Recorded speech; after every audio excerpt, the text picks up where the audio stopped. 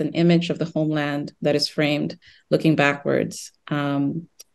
And beyond the coconut threshold, the Ghanaian coconut husk is sort of decomposed into one of its elements, the pith dust, a very potent and widespread agricultural substitute for soil. And this is sort of a nod to the return that is both a technological, material, and psychological concept.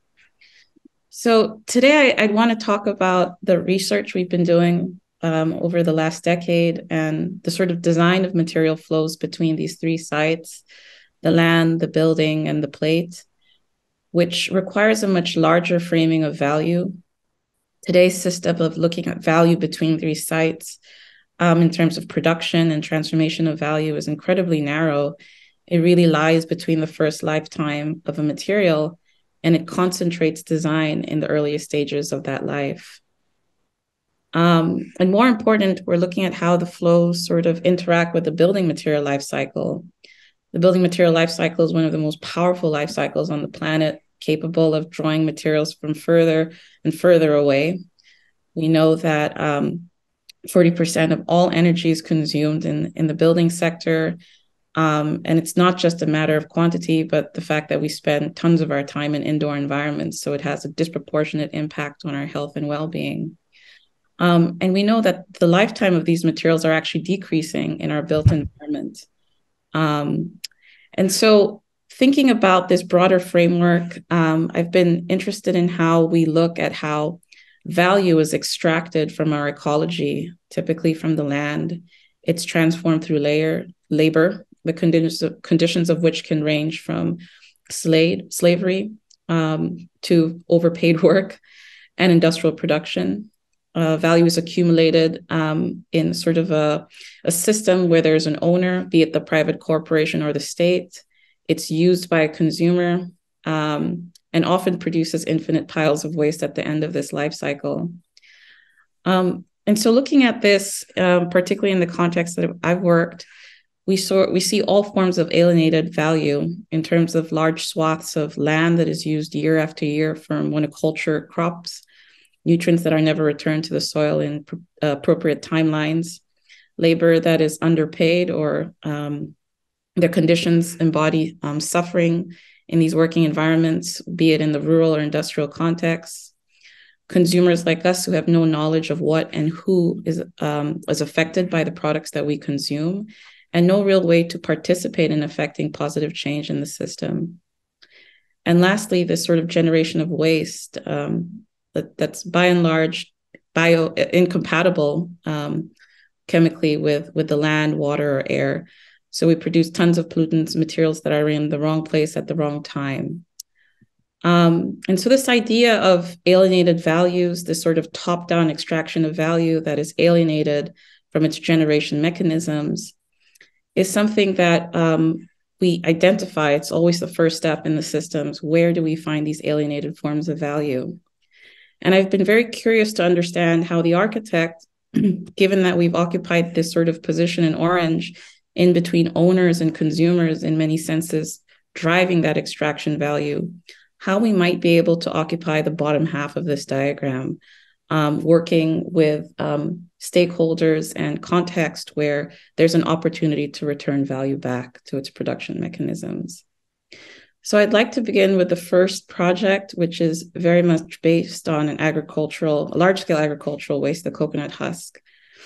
This is sort of where it began, but it's a case study of a much larger system. We today produce 9.4 billion tons of agricultural waste or residues, a renewable resource. One could argue this is the world's most underutilized material resource stream. And we know that about 40% of this material is wasted in the sense that it is combusted in open air or it is downcycled prematurely. And the rest of that makes its way in some form to our table. We were looking at a whole range in the beginning of agricultural waste, but decided to go with the husk, the coconut husk, which is sort of in the middle of this inventory. Although it is not one of the big four, sugar, corn fiber, rice, or wheat, it did embody a really interesting composition. What it was made of was a high percentage of structural lignin, and a relatively low percentage of sugar, which gave us a ton of opportunities to explore its use from an insulation product to sort of medium density fiber boards, all the way to high density boards that could be used for roofing. And this also is timely, given the fact that coconut has experienced a boom, a super boom in the last 2 decades, fueled by its popularity in health food as well as cosmetic products. And we see this constantly over and over again happening in superfood industries, where we think this is a signal of some kind of economic boom about to happen, but it's actually hinting at the fact that there is an agricultural crisis happening somewhere else in the world. The underbelly of many of these superfood economies is the production of a ton of surplus. In this case, the husk is an incredibly difficult material to sort of end up in a landfill. In fact, it's illegal in Ghana to throw this away in municipal waste collection systems because they're incredibly strong. They have such a high bulk density that they end up, sort of compromising some of the machines that are used in landfills. So what begins as a land pollution problem quickly becomes an air pollution problem, as coconut traders who sell this product on the streets in Ghana have to find ways of burning it at night in parts of the city where they're less likely to be caught. So these are unused plots of land in the city. And so we were very interested in figuring out how we might be able to work with these coconut traders and really leverage their expertise in terms of the city and managing this resource that is in their hands, and using it as a feedstock for developing a whole range of building materials. It also was an opportunity to link for certain types of entrepreneurs who are working in this space with other emerging startup companies around the world, in this case in upstate New York, that were looking at bioadhesives, other types of glues for these natural fibers. And so that opportunity to do research, which no startup in Ghana can afford, given already what they're facing, with bioadhesive companies, expands the market opportunities and resources for research and development. So we compared a range of binders as sort of the technology gluing the milled coconut husk. One of the amazing things about the husk is when you break it up, it already has the fibers and this dust-like substance called a pith, which under relatively low temperatures and pressures, about half that of what we see in plywood industries, it melts to form a robust glue.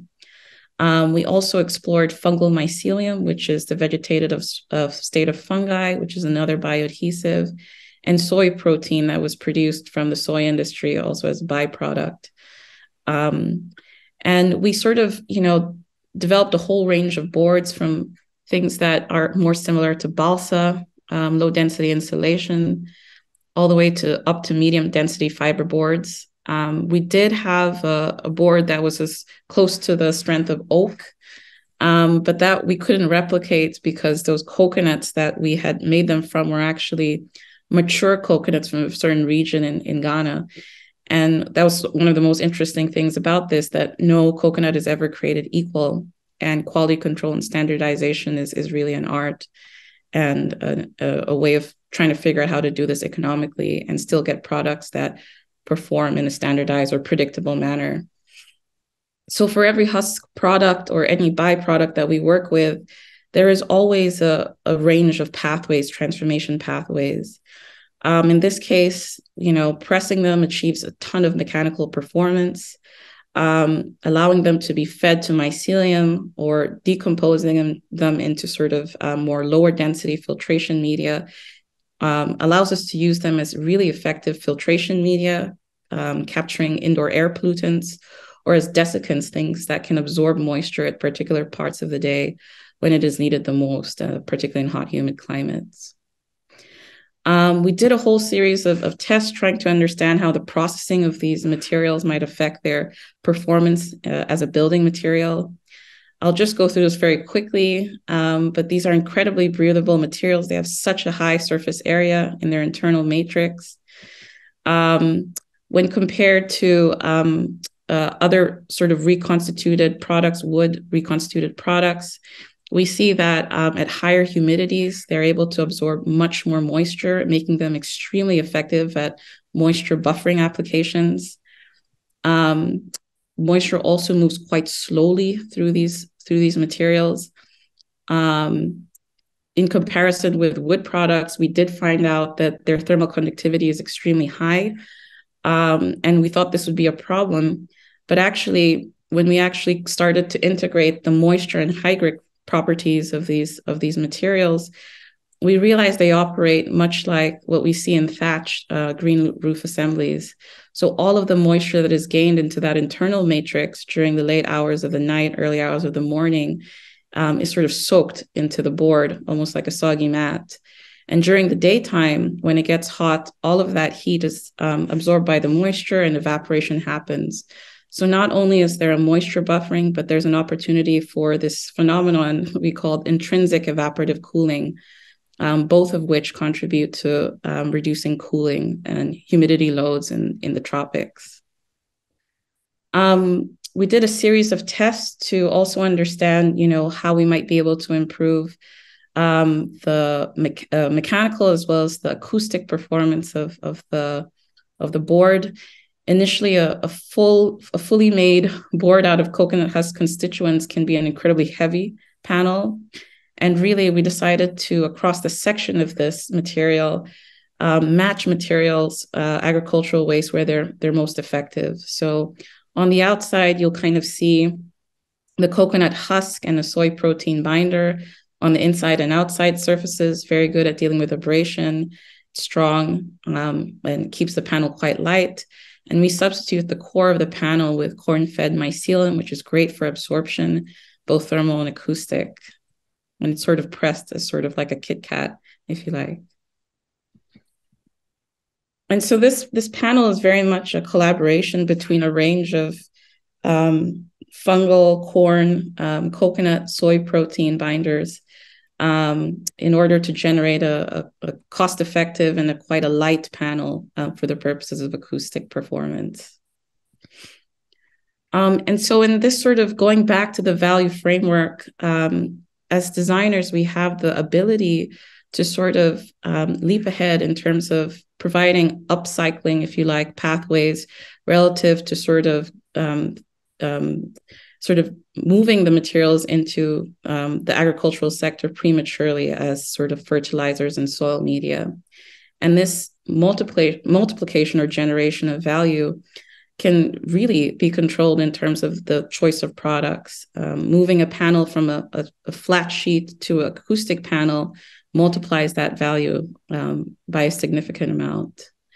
It is also an opportunity to broaden the stakeholder system, bringing in coconut traders, other types of green manufacturing companies, even owners into the mix, and understanding what the different types of value that each bring. And this is where we're doing quite a bit of research today, thinking about the cultural capital, the economic capital, the environmental capital that is brought to the table by different stakeholders. And through understanding that, particularly in sort of cooperative environments, we're able to figure out how to distribute value, profits that are generated from this increase in value to a wider range of stakeholders. There were a lot of successes in the initial coconut research, but one of the failures, I would say, was the fact that this is very much a resource that is produced everywhere. It's incredibly distributed. And because we deem it as waste, we haven't found a use for them. They're typically of poor quality. And so those two factors mean that no matter what, they're going to be more expensive to produce than other types of wood or reconstituted wood products. And it became an opportunity to rethink how we might produce differently.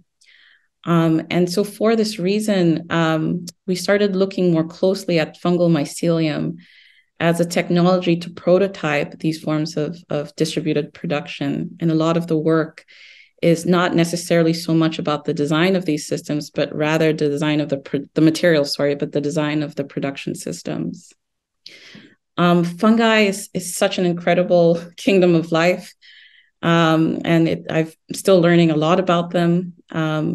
But they have been incredible in terms of facilitating our move historically from different habitats. And it is no surprise that they're also the way in which our materials can return more efficiently and effectively into the ground. And so using this technology that has been developed by a number of companies today commercially, we sort of feed the agricultural produce that have tons of cellulose to a certain strain of fungi that is able to digest them in the course of 5 to 6 days, after which they're sort of dried out to prevent any further growth. A lot of this work has been done with sort of urban farms across Europe and other parts of Ghana, where we have people that are already in possession of quite a high degree of agricultural waste. This first project in Liverpool with an urban farm called Squash Nutrition, and in collaboration with the Royal Institute of British Architects, was really an opportunity to think about the simple tools and infrastructures that we may not necessarily realize could be vital to a distributed manufacturing system. So grow trays and plywood cutoffs that enable us to form lips for these panels. The grow chamber is made from asbestos chamber that is well used in the building industry to prevent any type of air contamination coming into the gallery itself. Flour is something we use in our kitchens, but it's common additional nutrition that can be added to mycelium to activate the growth process. And we did this in quite a large, with a large group of cross-section through society, from middle school, high school, urban farmers, who many of which are elderly, and up until the university age. So we had about over 200 participants growing. And initially our industrial partners, Ecovative, said, you're definitely going to get an infection when you do it this way. We didn't lose a single panel. And I think that's a testament to how resilient the strain is after years of development. And so all of the panels were grown in this sort of mycelium construction chamber in the middle of the gallery, and was used after 2 weeks, 2 grow cycles, to grow a tunnel right at the entrance. So Michael Tunnel was also reassembled for the Grounds of Return exhibition, as we see over here. We also sort of expanded, not just looking at agricultural waste, but other forms of lignocellulosic residues, some of which are found in the food industry, as well as invasive species that proliferate a number of sites around our cities today. And this project really was born in terms of the ecosystem around Atelier Luma in France, a really unique setting where most of 40% of France's agricultural produce is produced in this region. And there's a lot of collaboration and links already between their food, agriculture sector. And so we expanded, to sort of food waste, agricultural waste, invasive species, testing to characterize and understand what is the common denominator between some of these wastes. Is it the relative ratio of cellulose to lignin? What is that threshold? In order to understand seasonality, is there a possibility to substitute certain types of agricultural waste with another, given its seasonal availability, and achieve the same mechanical performance? We also wanted to activate experimentation, make this a very accessible technology. Anyone could do this at home or in their kitchen. And so we worked with the community kitchen in Griffoy, dans la cuisine.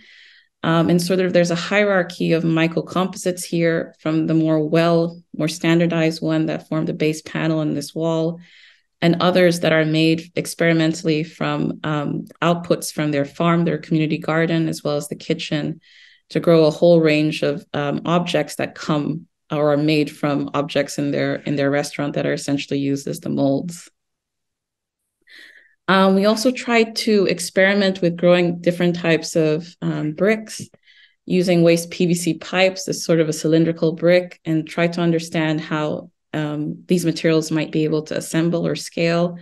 Growing them or bringing them together on day 5 to grow right next to each other with a little bit of pressure actually causes pretty robust bonding between them. And we were also interested in seeing how we might be able to grow this, on site at scale. And so there are a number of different companies that have sort of emerged throughout the world. Ecovative is licensed to a number of companies. And we see it's very interesting to think about the fact that there are some companies, mycelium manufacturing material companies, that are situated within food mushroom companies today, others that have developed their own eco-manufacturing setups all over Europe, as well as in parts of the United States. So we were working with one of them to actually grow an entire pavilion in a forest in the Netherlands. We ran this, an example of this in our studio at RPI with Gustavo Krembel, working with everyday objects like buckets. We sort of were doing a ton of experiments to understand what are the limits in terms of thickness, how well does the mycelium grow in terms of height, what types of ventilation regimes does it need? And this was used to grow over the course of 2 weeks, a sort of dome in front of the green building at RPI. We essentially flipped it, realizing it also needed, sort of connections between them using recycled wood and just common electrical wire. We sort of notched and used these recyclable materials to transfer loads between some of the cylinders. And this was used to develop the inverse of that dome, a sort of hanging basket and a beech forest where a number of honey mushrooms grow. We've sort of gone through a number of ways of experimenting the degree of form control we have with the material. Typically, we'll sort of mill a certain type of mold, and the mycelium actually can grow to a high degree of accuracy. All of the CNC paths are actually show up in the material itself once grown. This is used to vacuum form the sort of grow trays we've experimented with using. As you can imagine, it's a ton of plastic. We're actually have done experiments trying to use other types of plastics that are much more biodegradable. And it's always a trade-off between how long we want to keep using the trays over 500 cycles versus, 10. And so there's always that trade-off. And then the mycelium is sort of inoculated in those trays. One can always grow in other types of mechanisms to attach panels to any type of system. So here you just see plywood squares or rectangles that are grown into the panel. And this idea of growing all the infrastructure into your mycelium composite is really key, which one cannot necessarily achieve just as easily with other products. And this is sort of the panel grown for part of that exhibition in C33 as well. Lastly, we've been doing a ton of work around what I think is probably the biggest barrier to these materials, which is their social perception and how to sort of mine and understand what really is the issue around people's hesitation to use sort of natural or bio-based materials. These are deep-seated, also given the fact that today we build with concrete, glass, and steel. These are materials that are considered modern and quite durable. Being able to design more aspirational meanings attached to these materials is part of it. And it's for this reason that I sort of took a year off last year and was working more closely with farmers and a close collaborator, a chef, who's also dealing with these same issues in the culinary industry around trying to build an appreciation for indigenous ingredients. And there's much similarities between what's going on in the building sector and what's happening on our plate. 80 to 90% of materials on a plate, the rice, the chicken, everything is imported. What is grown locally is only the onions and some of the micro vegetables. And this is not too dissimilar in terms of what we're building with in Ghana, where a large majority of our walls have been replaced by concrete. We have metal roofs that form less than 1% of the building materials mass, but contributes to about 80 to 90% of heat gain, given its climate and location. And so over the course of a few months in a residency with Ellen Natsui, the artist, we developed a sort of dinner exhibition which told the story of rice and coconut, two of Ghana's most famous cash crops. And the idea was to rethink how we might instill these ideas of value transformation, a connection back to the quality of the materials and the earth, and how to rethink the value of waste. And so that culminates, I'm not going to go through all the dishes, but it culminates in sort of a revalorization of the dessert, which is made from the waste products of the coconut industry. And so it begins with this idea of being able to taste all of the ingredients that are part of the coconut forest. The coconut is a very generous tree, enabling, and it's very spaced to enable a lot of sunlight to get to a whole range of crops that are grown below it. So everything from a goosey, which is a sort of vegetable that is found locally.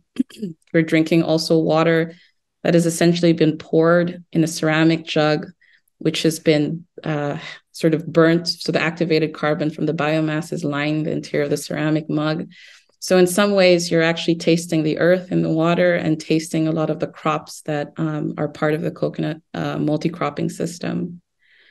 Dessert is actually a remake of a street food called Kofi Brokman. It's made out of plantain and groundnuts, has all the right degrees of nutrition, but is always thought of sort of the poor man's food. And that's quite similar to working with earth masonry. That's the poor man's building block. And so the idea was to revalorize this. And so the dish is actually called Kofi Richmond. And it's sort of a plantain main ingredient. You can kind of see it in the corner. And the milk that is added, which completely transforms the meal itself, is made out of activated coconut carbon infused into tiger nut milk. And so it completely changes this sort of carbohydrate-based dish into sort of a really luxurious dessert. One of the most exciting and probably the longest aspect of the residency was thinking about how to bring back forms of indigenous rice. Those are, sort of the only two domesticated rice species in the world are the African and the Asian rice. And basically 90% of all the rice we eat in West Africa is Asian. There hasn't been a lot of investment into the African rice. And these are no longer grown at scale except in 2 cooperatives around the country. And so we sourced about 126 of these species from the seed bank in Norway and Svalbard. And so we've been cultivating them over the course of a year now. And these were actually grown and sort of were surrounding all of the dinner participants in the exhibition. This is what we're giving to the cooperatives to scale up and developing a taste also, because all of the ingredients that were typically eaten with this rice has also changed. And so beginning to cultivate a taste for the indigenous rice is also part of what we're working on continuously. We also brought the rice into a public garden. This is probably Accra's last remaining green space. It's a park called Afo Sutherland Park in the center of the city. And we were able to get the corner of this park, which is very difficult to do, only because this is a part of the park that floods every year during rainy season. And so the idea was to actually develop a bioswale and integrate flood-tolerant media like rice. African rice, there's certain varieties that are very good at dealing with flood conditions. And so we brought this into the park, and that's the local municipal representative planting the first rice seeds. And so that harvest was done. We're on the second harvest, and anyone can come and take any of the vegetables. The sister crops that are associated with rice, from okra to lemongrass, are all actually surrounding this ecology. One can come in and harvest as needed. So I know we're sort of running short on time, and maybe if we have 5 more minutes, I just want to talk through just one very quick last project, which has to do with the ongoing work we're doing around textile, in association with the textile industry and the textile materials life cycle, because it comes back to sort of extending byproducts of new processes. So there's a wonderful company in Ghana we've been working on with for over 8 years now. And these are home-based enterprises run by women who make high-quality batik textiles for export. And one of the beautiful things of this growing enterprise is that they've grown very quickly. Used to be 6 women, now it's 600 distributed throughout the city or the country, actually. And coming together also leads to issues around water pollution. So all of the dyes that are used for their wonderful dye recipes are actually contaminating nearby water streams where they have pooled together. And so one of the things we've started to do is they approached Willow to figure out a low cost way of treating their water using some form of agricultural waste. And so relative to what we use today, a lot of the aluminum and iron-based flocculants, which is stuff that we use in our swimming pools, there's a wonderful agricultural waste called moringa press meal. It's a byproduct of moringa tea industry. And it's an incredibly effective flocculant once developed. And so you can kind of see here what happens after successful flocculation, where all of the worst dye recipes, the blue blacks, sort of are able to clump together and settle at the bottom, producing some sludge and relatively clean water. And so while this system is incredible in terms of being able to be affordable and to scale up, this is also the idea that one cannot just introduce the material technology just because it works. And one has to really think about the framework around how dyeing happens. And so working with global mamas themselves who were able to identify all of the issues around dyeing ergonomically, air quality, a lot of the dye fumes are inhaled not just by mother, but also by child, requires that we redesign the dyeing infrastructure for all sorts of reasons. And so they became co-designers of their new dyeing stations using materials and water tanks that are easily sourceable in their communities. Lastly, this has been developed into a fair trade zone built by a friend, Jürgen Strohmeyer, who's an architect now based in Accra. And for us, we're very interested in the byproducts of this new process, which is the sludge. And so now we're sort of experimenting with a range of earth block and rammed earth masonry, not shown here yet, but really thinking about, what can we do with that product? And I'll end on a tone of complexity. When this was scaled up in the fair trade zone, we realized that, this infinite pile of sludge made out of the synthetic dyes is really, it's not a solution. It's really the symptom of a terrible system that is using and materials probably in large quantities in the wrong way. And so what we're trying to do is go back to the actual dyes themselves, develop them under criteria that match their textile production, and look at the effluents as well as the sludge from natural dyes in order to develop these new form of sort of earth masonry. So I'll end there today and really sort of open this up for, what new roles can we imagine for designers in unalienating value? It might mean working with new types of clients. It also means being able to advocate for, social engagement in a way that we don't necessarily do today. And that opens a whole range of expertise and a way of working in the world today that is, incredibly needed given what we're facing. So yes, I'll stop there and open it up to a discussion and questions.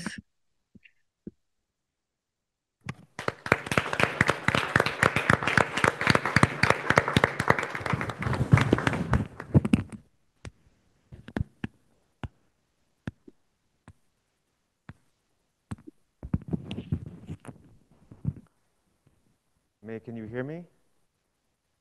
Okay, Yeah. super. Thank you so much for that.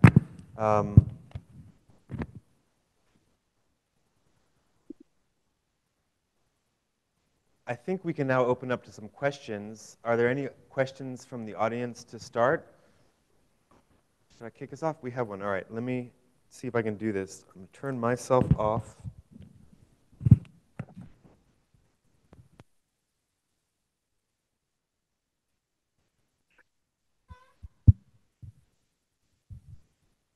Hello, my name is Matthew Petrus. I'm a second-year B.Art student, and I was very interested in how you reuse the waste materials themselves and brought them into the building cycle.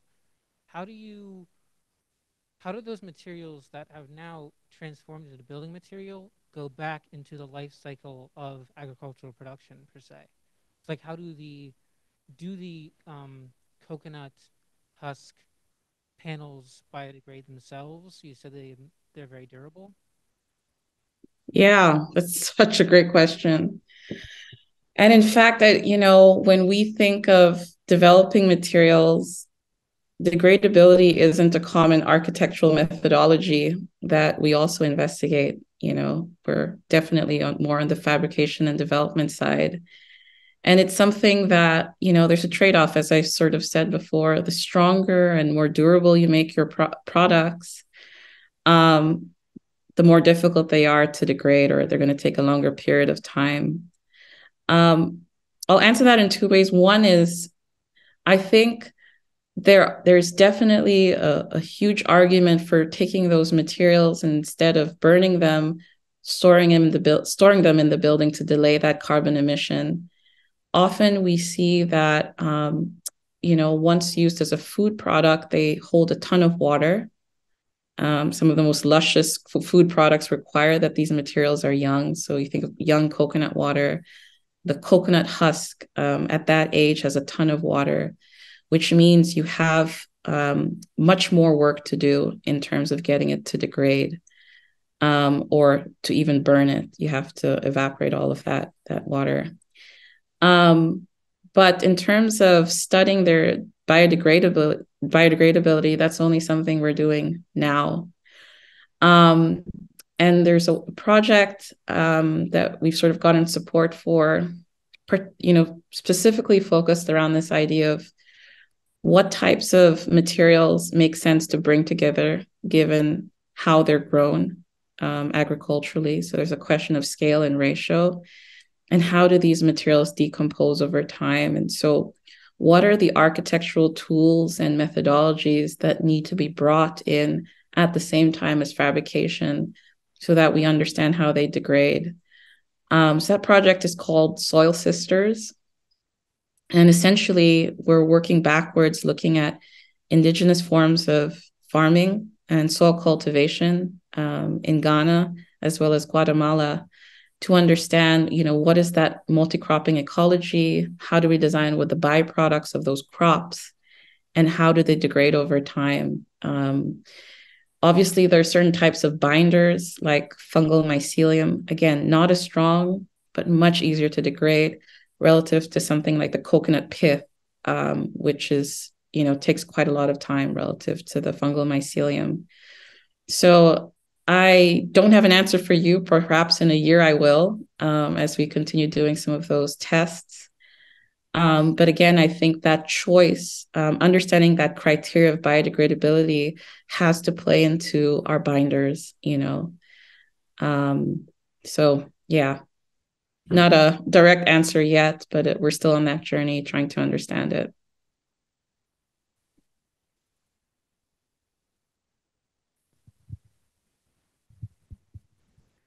Hello, my name is Shebnem. I'm here as a visiting professor from Turkey too. Thank you for this really very inspiring lecture and the presentation. What I'm kind of curious about is about the intermediary processes while transferring such materials that are kind of residues or kind of other trash material, turning them into some certain building materials. About the process, about the energy that is being perhaps still used or consumed, or the technique and the technology is still applied. So when we just compare it as kind of pros and cons, so how you evaluate that is the kind of the question I have. Thank you. Yeah, this is something that, from the beginning, when I first understood how myco-manufacturing happened, I realized that, while the flag of bio-based is flying high, if you actually look at the infrastructure that is used to extract, transport the raw materials, all of the quality control and all of the growing infrastructure, there is a huge problem. Number one, all around the world, but maybe in certain mature agricultural industries like what we see in the Netherlands, no one knows how to treat their waste properly, in terms of sterilizing them and sort of processing them to a standard size. And so while we have a fledgling hemp industry in upstate New York, companies like Ecovative were importing the hemp from the Netherlands because it was too costly to then take the burden of treating the waste on their own. So you can imagine the carbon footprint of shipping hemp across, the ocean. And then, there's always this tension, I think, between the material infrastructure and materials themselves that are used to grow. We obviously have to have materials like plastics that are capable of being sterilized so we don't contaminate materials or technologies that need growing, whether it's algae to fungi. And so there can be a ton of plastic waste that is generated if we don't think how reuse in the design of our own material growing infrastructure is designed. So, our grow trays, we make them as strong as possible so that we can reuse them a ton. It's melted again if there's another form. We no longer grow with what you kind of see in DIY kits where you have saran wrap around your grow tray. We have stackable plastic trays that, are used over and over and over again. Gloves, I mean, you look at the lab infrastructure, and this is beyond micro manufacturing, it's just scientific infrastructure, and the amount of plastic waste generated by PPE equipment it's quite insane. And so being able to reuse, getting longer life materials, supplies, and equipment is what we've started to do in our lab. And that's kind of the way we're sort of working. But apart from that, I think a lot of innovation has to happen in the strain. It's kind of insane to think that there's only sort of one strain that is being licensed and commercialized at scale. And we have millions of strains around the world, only 8% we know of. And this strain in particular requires refrigeration. It requires a high degree of sterilization. And we know that there are strains found in the forest that hardly get infected. And so there's a need to really experiment with these strains that are resilient. Taking a strain from upstate New York and using it in a hot, humid climate, you will have a ton of mold because that strain is not conditioned, in that sort of environment. So it shows up in the life of the building material. So, we've been working with CSIR Forestry, which is our national labs in Ghana, to look at a local strain and also match it to the type of food that it, prefers in order to get sort of building product that makes sense for that context. So that question is, really well received and placed. And I think it's something that we have to be incredibly cautious about in, sort of bio-based industries, that our sort of carbon footprint doesn't exceed the conventional. In the quest of finding a more sustainable glue, we're actually generating a ton of CO2 emissions in the path to getting there. So it's incredibly challenging, but I think there's a lot of ways that people are beginning to address this with a lot of investment in resources. Yeah. Sorry, did that answer your question? She said yes. Thank you. Thank you so much. Okay. Hello, Mae-ling. This is Benai Gursoy. Actually, we met last year, so it's great to see you again. We met in the Biomaterial Building Expo at UVA. And then I wish we also invited Mae-ling in, when was it, May, when we were organizing at Penn State the Fungal Biomaterials and Biofabrication workshop/symposium. But you were at Ghana, I believe. And yeah, so sorry to have missed it. Yeah, I wish you could have attended that one too. So it's thank you for this amazing presentation and for super inspiring work. I had a question about the use of like the plastic formworks and how like you are planning or you have thought about eliminating plastic and shaping mycelium, because that's also something we're thinking here in our research. We tried like paper-based formworks that are recyclable.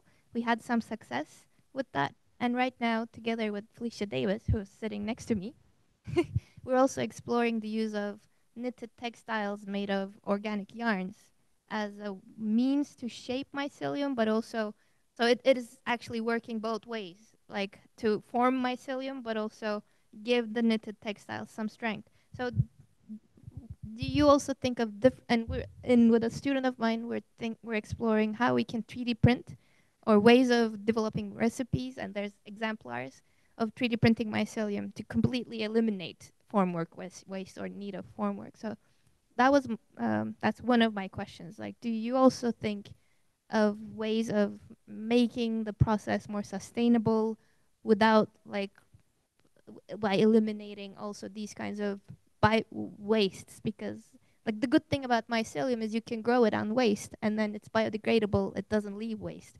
But as you do that, there's still waste that can be generated. Yeah. Yeah. Yeah, thank you so much, and a big fan of both your work. I honestly, this has been something that's weighed heavy on my mind for a while, and I think there's two things that to me are long-term goals. How to get there, we're definitely taking steps towards, but one is sort of having spent a lot of time this year with forestry researchers and understanding that there's no way by focusing on one strain, can we develop an entire sort of material infrastructure around that. There's so many other ways to get around infection, the time of that is needed to grow, if we start looking at what does well already, out there. And so, one of the strains that, we sort of were looking at is sort of a strain that grows on a very specific part of the palm tree sort of head. It grows without any infection, no matter what is around it. And trying to understand things like that already, in nature, in a forest environment, where there are tons of opportunities for infection, I think to me is the most inspiring thing. So that's sort of strain dependent. How do we start to really democratize and develop our knowledge of the fungi kingdom? The second, because plastic has a lot to do with preventing that infection, right? The second one is really around. I don't think formwork is bad. That's a personal opinion. I think our use of it and really extending its lifetime, or being able to recycle it, like the plastic grow trays, melt them, form a sheet, grow again, I think for me is sort of a near-term to midterm strategy. It's kind of like, for me, some of the structural components in our buildings, like steel, that we want to reuse over time. They're not bad. We just need to minimize their use and extend their lifetimes. And I think right now we're nowhere close to doing that. We just think there's an infinite amount. Anytime we need a new mold, we shape, we vacuum form, and we use, when we can actually really economize and extend the lifetime of these materials. So that's sort of the near to midterm strategy. And then the other is sort of, exploring the strains. But I really admire what you're doing with the sort of fabric substrates. I'm very interested in the idea of inflatables, if they particularly could be associated with that textile substrate itself. But yeah, no, I would love to discuss this further with you, because it's not something we've been able to solve as of yet. The last thing I'll say is, there's a number of sort of coatings, bio-based coatings, which can be sprayed on to, some of the formwork that we use. Obviously, they require a respray after so-and-so cycles. But for me, that's sort of an interesting barrier, a thin barrier that is, something one does every time that they make, that requires or aids with recycling the formwork and not using plastic in that case. that is also, something I'm quite interested in, but unfortunately they're quite expensive still today, right? But yeah, I don't know. Really, really looking forward to maybe making some headway with that aspect of, myco manufacturing for sure. It's a huge issue, and I don't think we're taking stock of that enough. If you know of any CO2 emissions or LCA studies around myco manufacturing, please let me know. Otherwise, I think we ought to be doing this.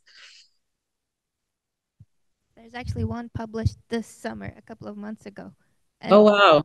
I'll send you. Yeah. Okay. I mean, I have tons of questions, but I can leave the others.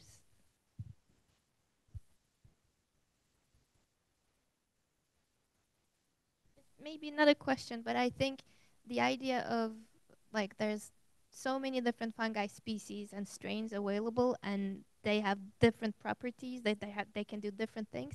So one that was one of the things that we discussed also in the symposium with some mycologists, the idea of maybe creating some heterogeneous cultures where we don't only have one type of fungi, but there's actually an ecosystem like in the nature, because the fungi can grow in nature without contamination, or what we see as a threat, like the green mold contamination in nature, it's not really a threat because they help each other.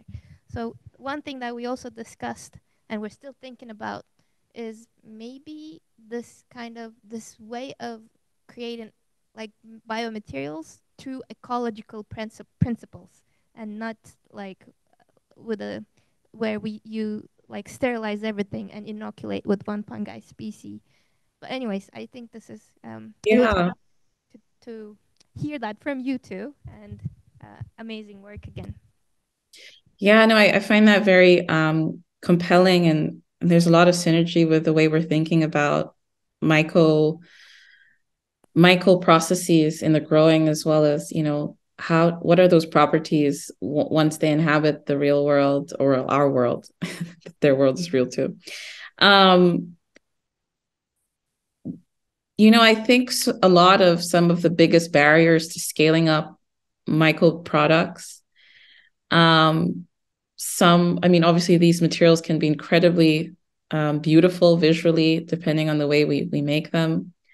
But there are also, as you said, certain phenomena that can happen, mold growth, which also begins to change the way they smell, which is an even more, I guess, it penetrates our senses even more than looks. And I think that's a whole territory or frontier for thinking about, material performance. Smell to me has been this huge barrier, right? I don't know if you heard I don't know how true this is, but BMW almost replaced all of their car insulation with mycelium, myco insulation. And at the end of the day, didn't, because of smell. Everyone likes the smell of the new car. Those VOCs, just, we can't get enough luxurious affiliations with that smell, right? We have air fresheners to mimic it. And mycelium doesn't quite smell the same way, right? And so in Luma, we were looking at a strain, for example, that is very selective. It only eats beet skin, sort of a bougie fungi, but it produces vanilla, the actual vanilla compound. And mycelium is a ton of vanilla is actually made that way today. Again, but do we want to be smelling vanilla 24/7? Probably not. So it makes me think, how do we begin to design for all of these really complex, senses, essentially, experiences of these materials? Texture, I think, is something that is so underplayed because, it's one of those material properties that might be able to increase value over time. I think of leather, and you wear in leather, like a horse saddle or a jacket or a leather shoe or a blanket, it's kind of hard and, whatnot, and when you first buy it, but as you use it over time and it gets softer and all that kind of stuff, it becomes the most precious thing in your living room.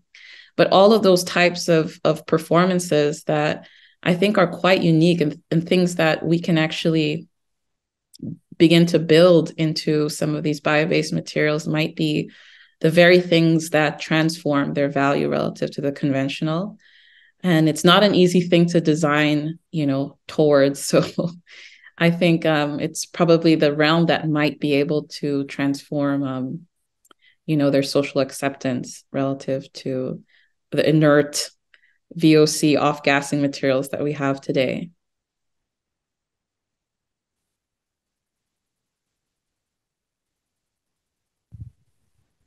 Hello. I guess I have some problems with technology. Thank you very much for this really wonderful talk, Mae-ling.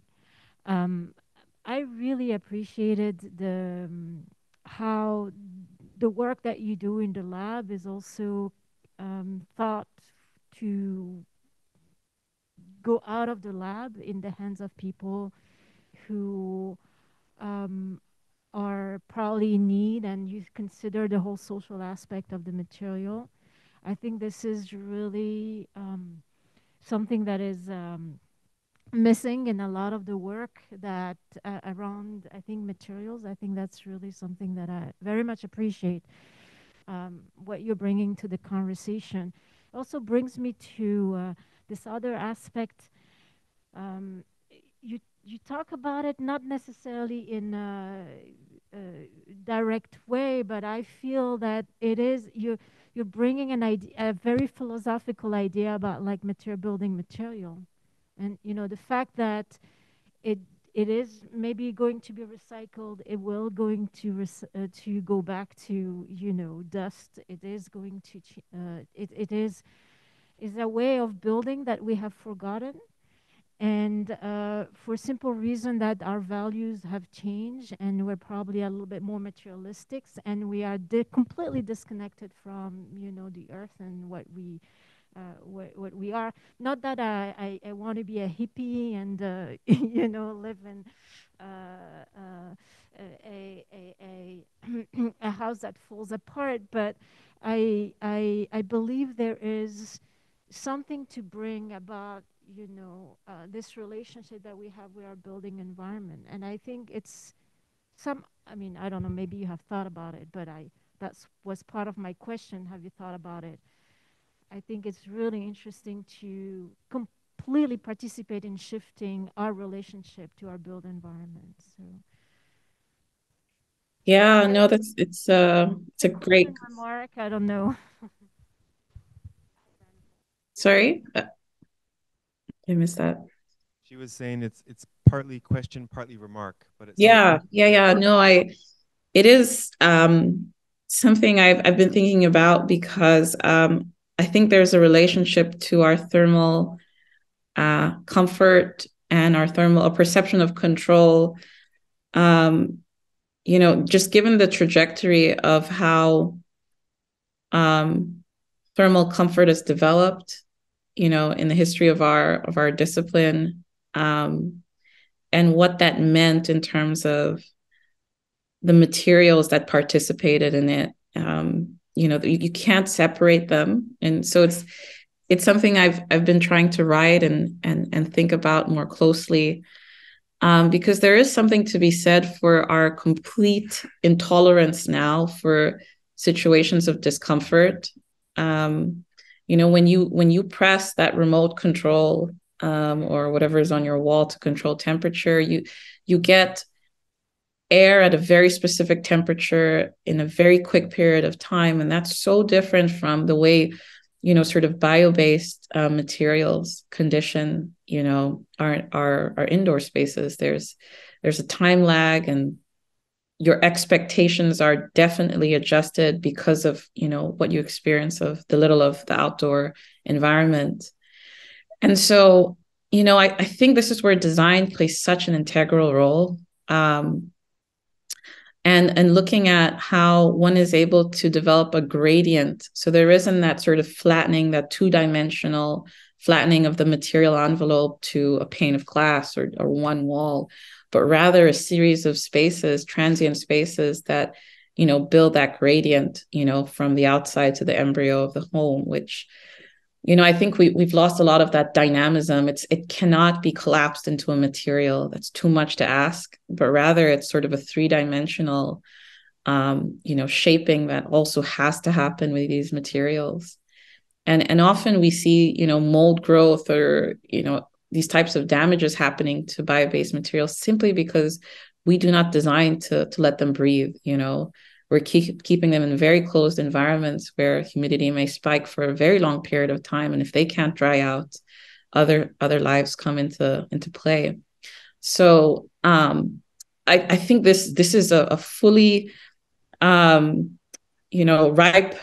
environment or frontier for design, architectural design specifically, to really expand our thresholds for comfort, and even make that in some ways, as sort of Lisha Song has said, opportunities for thermal delight. Because God knows we're getting worse and worse at tolerating and adapting, and we're going to need to do much more of that given what we're seeing with temperature rise and extreme climate events. Mae-ling, I want to abuse my power and ask one last final question very quickly. It's a little bit light, but it's still a serious question, which is, why are you so transgressive? In the sense that, you present architecture in a very extremely architectural sense of how do we actually build them? What's the stuff that we use to make them? But you do that in direct conversation with things like fashion and producing dyes for, coloring fabrics, doing it in conversation with cuisine, with gastronomy, with thinking about agriculture down to, the profile of the individual plants that live in the soil. And I'm actually kind of curious, like, where does that come from? I mean, where is this way of thinking about building as a kind of part of a very integrative kind of spectrum of making and design? Yeah, I'm just curious, what's the sort of origin story of that as a kind of paradigm and process? Wow, I've never been asked that question before, and I was worried because DK asked hard questions. I think the answer is twofold. One is I come to architecture as an outsider. I did not, go straight into a B.Arch program, and perhaps that stays with me till now, where there is this sort of need to come back to the architectural form, to justify my place within architectural research. That's a personal note, but it also, I've realized over time, has been a way to crystallize my understanding of performance, material performance, in a way that is familiar, where I can actually make and evaluate. So the other is I haven't been able to find the tools or vocabulary in architecture to explore all of these other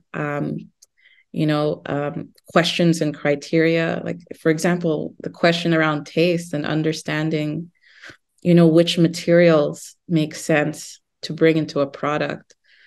After working with Selassie Atadika, who's one of Africa's top chefs, I mean, their understanding of ingredients and what comes together intuitively is so sophisticated in terms of chemical composition and flavors and all that stuff. And I think that broadens our tool set in a way that is incredibly liberating and experimental.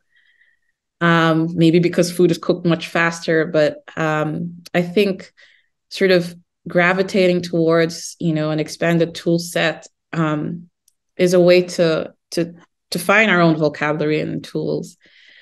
Not to say I stay there, but I do think that in everything that we're doing in terms of research, whether it's material characterization or understanding hydrothermal performance, we're always looking to other disciplines, for these protocols. And I'm very interested in trying to understand, what is the architectural protocol for testing? What does an architectural protocol look like for understanding biodegradability or understanding water transmission?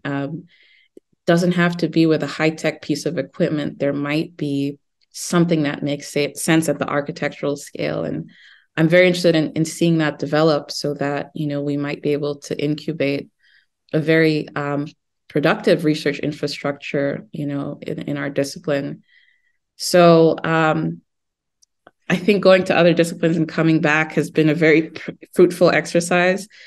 I don't know if it's the way, but it is sort of one that I've truly enjoyed and probably will continue to. So hopefully that answers your question, DK. It does. Thank you so much. We know how insanely busy you are, so thank you for taking this time to tunnel through the wormhole and speak with us tonight. Like I said, you're live here in the building, so feel free to hop right off after this. But thank you so much from all of us, and thank you so much. Take care. Thank you, everyone. Thanks for the invitation, DK. Good